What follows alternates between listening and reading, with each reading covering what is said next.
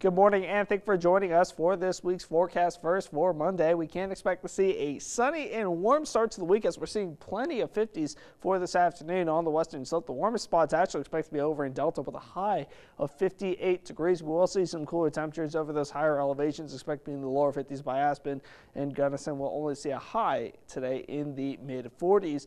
However, as we start moving into the later parts of the week, primarily actually tomorrow into Wednesday, we will see a cold front move through the western slope. That'll give us some chances for some evening and overnight rain showers for the Grand Valley, and those higher elevations are looking at some snow chances. Snow totals for this system appear to be the maximum around 6 inches over those high elevations over the mountaintops. However, once we start looking at the mountain towns themselves, you're looking at only around 4 inches maximum. If you're in the Grand Valley, you could see a dusting once we start looking at the very early Wednesday morning hours. However, mostly you're just expected to see some rain showers from this overnight cold front that will be bringing in the precipitation. All those showers will be clearing up throughout the day on Wednesday, and once we start looking at Thanksgiving itself, we'll see sunny skies return to the western slope, and clear and dry weather will be closing out the work week, as well as we will continue to see dry and sunny weather over the weekend.